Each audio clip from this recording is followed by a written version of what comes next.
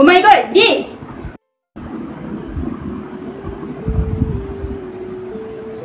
Oh my god, D! D! Hello?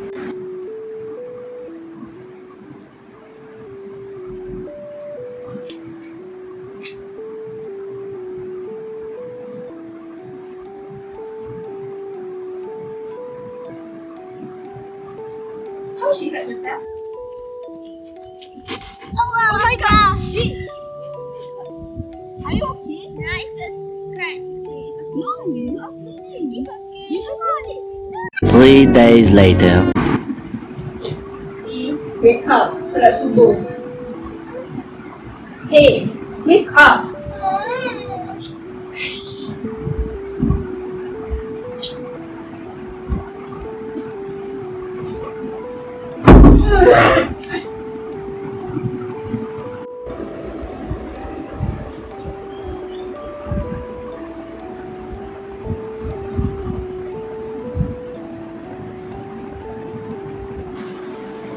Oh, so from the symptoms, I believe she has developed a tetanus infection.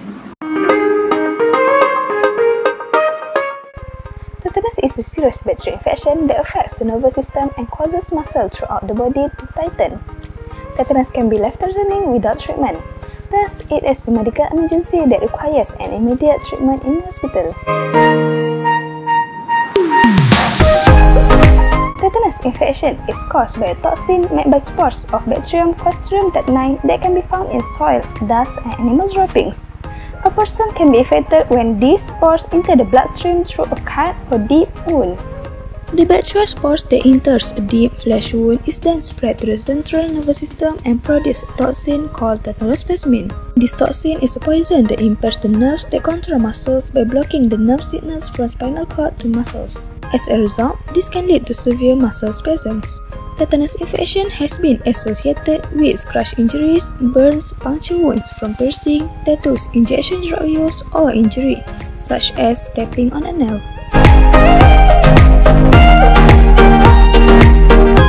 As for the symptoms, those infected with tetanus may experience spasms and stiffness in various muscles, especially in jaw, abdomen, back, and neck. This is because tetanus affects the nerves that control muscles. The incubation period is between 3 and 21 days. Symptoms typically appear within 14 days of initial infection. Infections that occur faster after exposure are typically more severe and have a worse prognosis. Tetanus is typically treated with a variety of therapies and medications, such as the antibiotics to kill the bacteria in your system, the IgA to neutralize the toxins of bacteria in your body, muscle relaxers to control the muscle spasms, and the most important is to clean the wound to get rid of the source of the bacteria. Tetanus is dangerous, but this disease could be prevented by getting an active immunization with tetanus toxoid combined with diphtheria toxoid and pertussis vaccine for primary immunization in childhood and DT for adults. A booster of adult tetanus diphtheria toxoid should be given every 10 years.